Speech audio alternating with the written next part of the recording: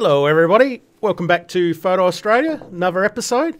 Now Grant, I've come across something here that I've got here, newspaper.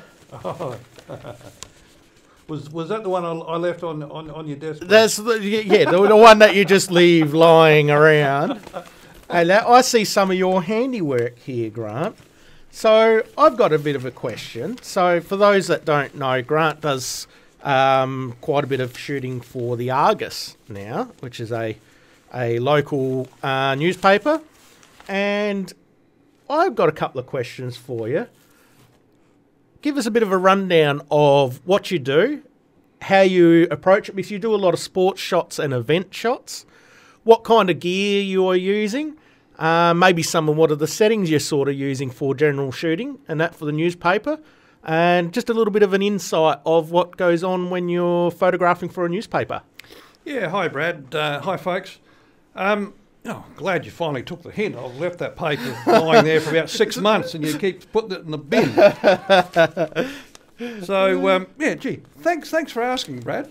I started this a bit over a year and a half ago now, helping out at the Argus. And it's taken that long for me to ask you now, Grant, how do you do this? Yeah, that's right.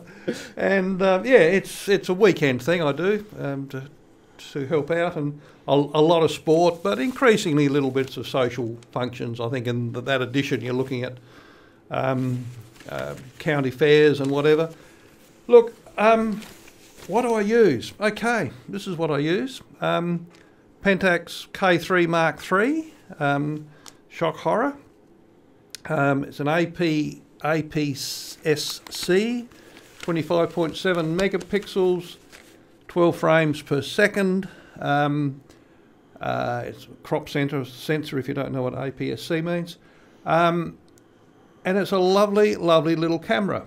And I'd like to dedicate this little video to a very dear friend who we've lost very recently in Keith Growden.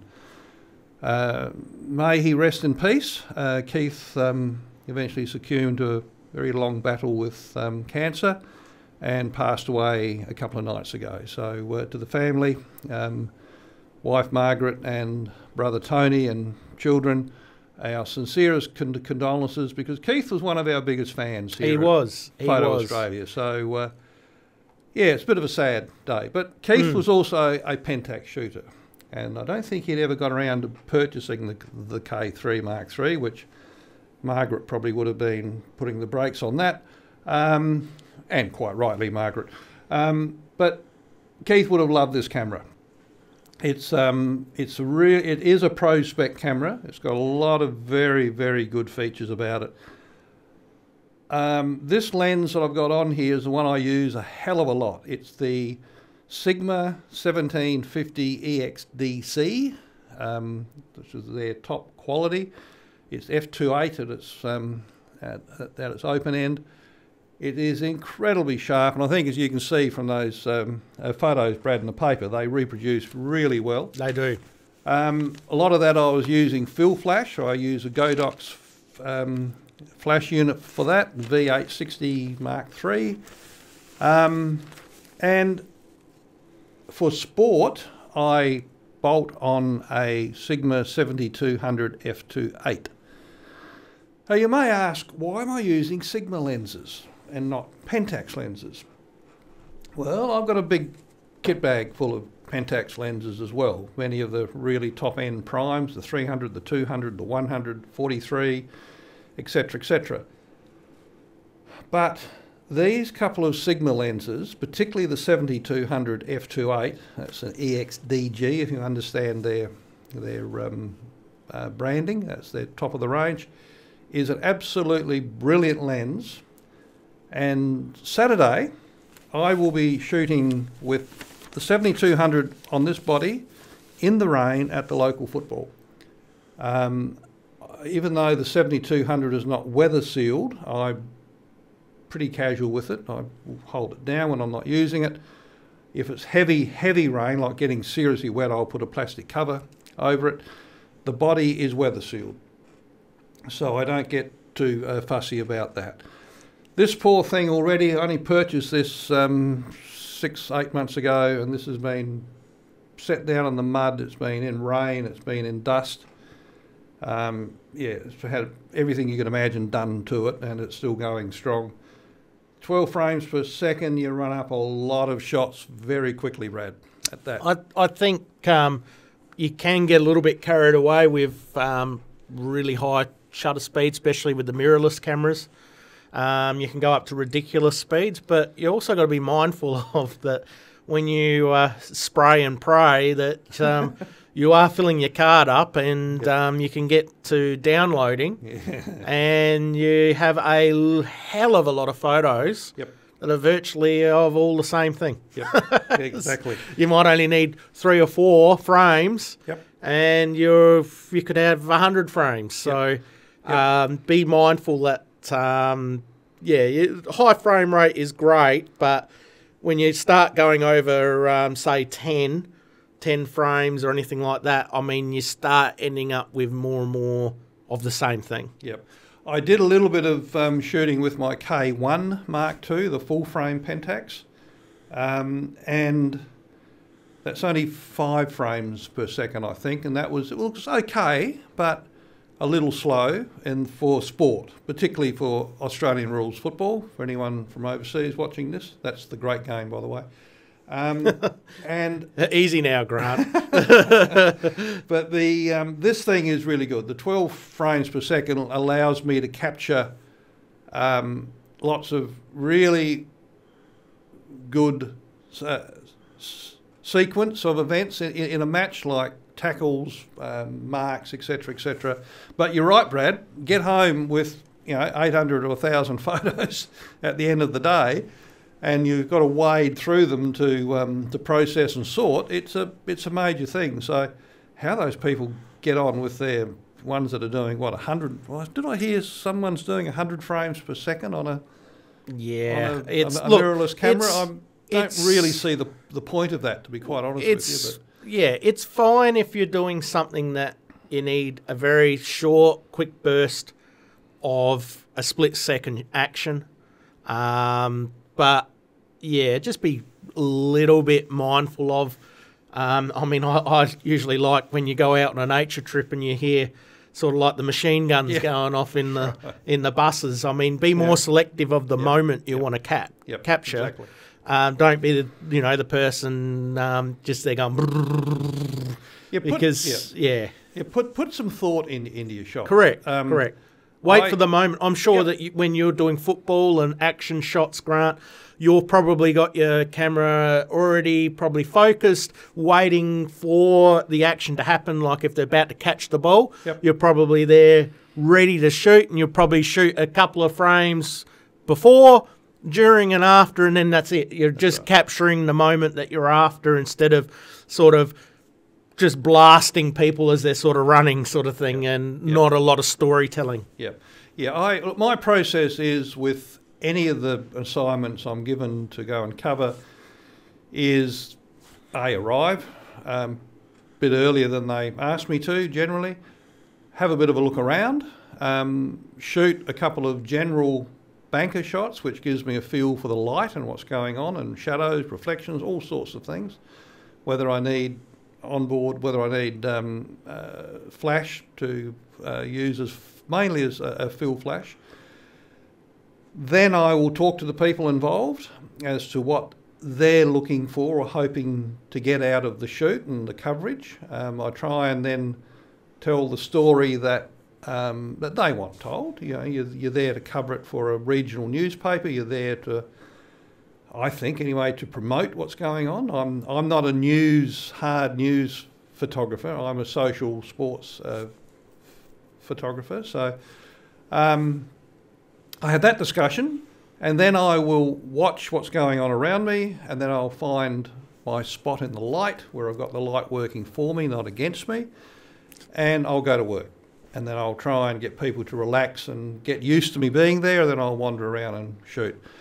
That's in a social sense. When I'm at football, for example, and the great game of Australian rules football, I, again, having played way too much of it, my body can attest to that, I will get to the ground, I will assess my angles, my light, set myself up in an area where I get an unrestricted view. I'm in a vest, so that does give me that sort of access.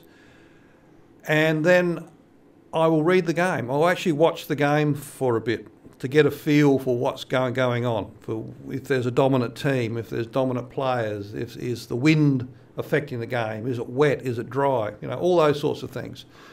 And then I set about trying to create a story through the lens of the game, and that's the way I do it. How many photos would you roughly go through in a game? In a game of football? Yeah. Mind you, you're usually doing multiple games on the day. Yeah, I start generally with the end of junior colts. That's under 16s, I think it is, and I'll do netball as well. So I watch most country games where I shoot. It's all in the one complex. So you can see the netball court, you can see the football ground. So I will shoot the end of the colts, the under 16s, then I'll move over to the netball and I'll get a bit from there. And then when the senior colts come out on the ground, I will go back there and get a bit of that game early. I'll keep an eye on the netball. So when games change there, I'll go back there and grab a bit of that. Then I'll come back to the footy. And then in that, there's half-time breaks, etc. So you're on the move all day. You're jumping back and forth. Then there'll be reserves football, and netball still continuing. And then the A grade comes out. Now, the netball finishes in there somewhere by half-time of the A grade football. Netball is generally finished. So you've got to watch that. So I'm going home, Brad, with anywhere from the day 800 to 1,000 shots.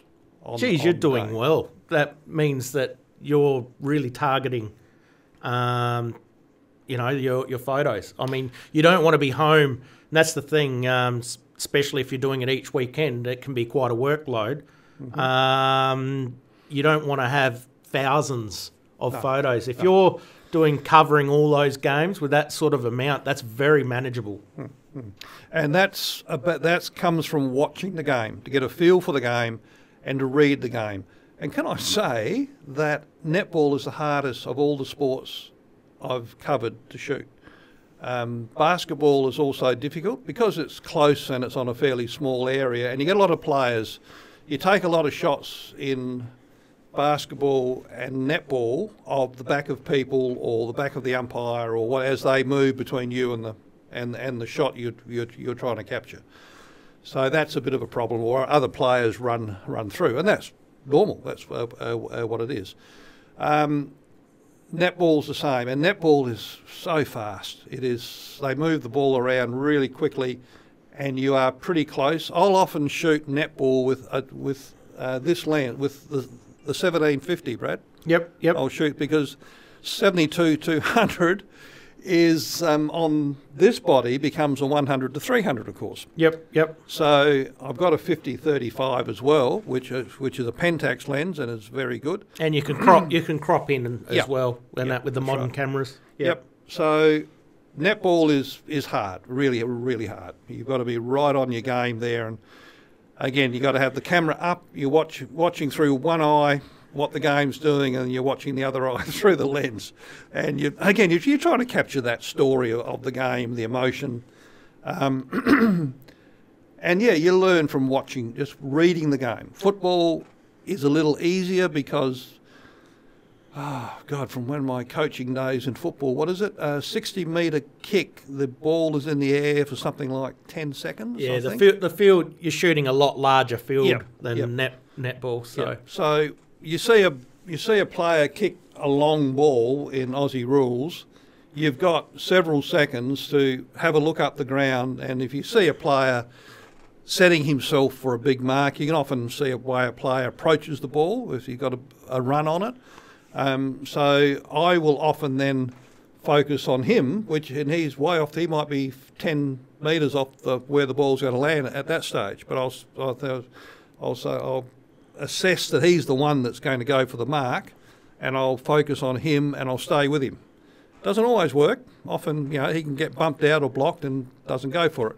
But generally, it's fairly right. You get a feel for who's going to do what. So that's how I do it. So, far as you'd be reasonably high on your shutter speed when you're sort of doing fast action shots, would that be correct in saying that? Yep. Look, I shoot most of it at ISO 100 or 200. Yep. And I try and not get below 5/100th of a second. Yep. If I can, because you will get a bit of motion blur coming into it. But that can also add to the shot as well. It can. And that to show a little bit of motion, say, in the ball or something like that. So, and I'll flick you through. I've got some shots I've taken, Brad, that I'll send through to you that you can perhaps add as stills. Yeah, well, I was going to actually ask you off camera, but that's all right. Yep. Perfect. We're thinking the same thing. Exactly. And so, look, I love it. I enjoy it. I actually get paid to go and watch the football. That's the way I see it. Not sure I'll enjoy it. Don't tell them. Rain on Saturday. Don't tell them those things, Grant. Well, they actually know, but look, we the Argus, we won an award recently. We were the best paper, I think, in the state, whether it was national or South Australia, but I'll say South Australia, the best regional newspaper at a certain circulation level in the state. And I was at a function where they gave their criteria as to how it was judged and how it was all decided. And I was quite chuffed to hear that photography, and I'm one of a few, I'm not just the only one, but photography was singled out for its quality in the newspaper, as well as the journalism and the storytelling. So it sort of encompasses what the newspaper's about. Yeah, yeah. All aspects of a paper is very important. The photo's there to grab your attention, to then hopefully read a very good story. So Exactly. It's important to get it all right, as well as even just the quality. I mean, the guys who are working on doing the colours and everything, and the printing of the paper is also very important.